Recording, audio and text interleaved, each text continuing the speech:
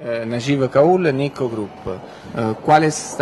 Come stanno andando i lavori in questa giornata? Quanti incontri e qual è la sua impressione su Napoli?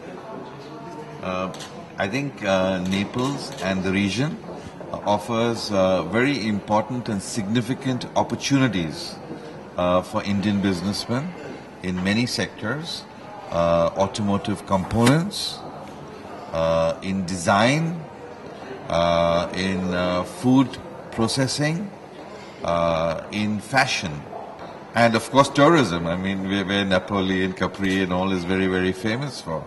So it's a host of things. And India in the last 10 years has been growing phenomenally, both inward investment and outward investment. So we are inviting Italian companies to come to India, and Indian companies are coming abroad for technology transfer, for investment in monies, new startups, joint ventures, and also trade between the two countries. And I think it's a big opportunity, because if you look at the number of joint ventures and Indian companies in the whole of Italy, not just Naples area, but the whole of Italy, it's only less than 90. Okay? If you look at with UK, United Kingdom, it's more than 1,000. Okay?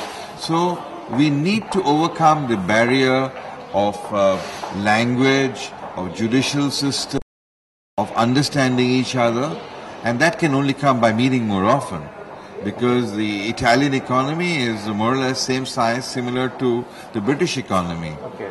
But the opportunities of actually doing business, results are much more over there. We need to rectify that.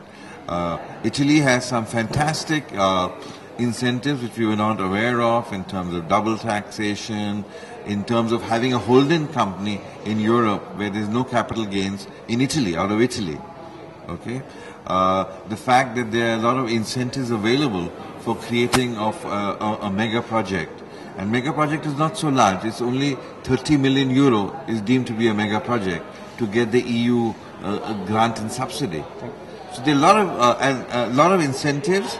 This is at the national level. In addition, at the regional level, there are many more incentives. But we need to meet, we need to interact, and I think Horasis has done a fantastic job in bringing all of us from India and other Indians living in other parts of the world over here to the beautiful city of Naples. We've had a good time in tourism, we've had a good time in learning, very hard work, 7:30 in the morning till I think 8:30 tonight we are working, so it's good.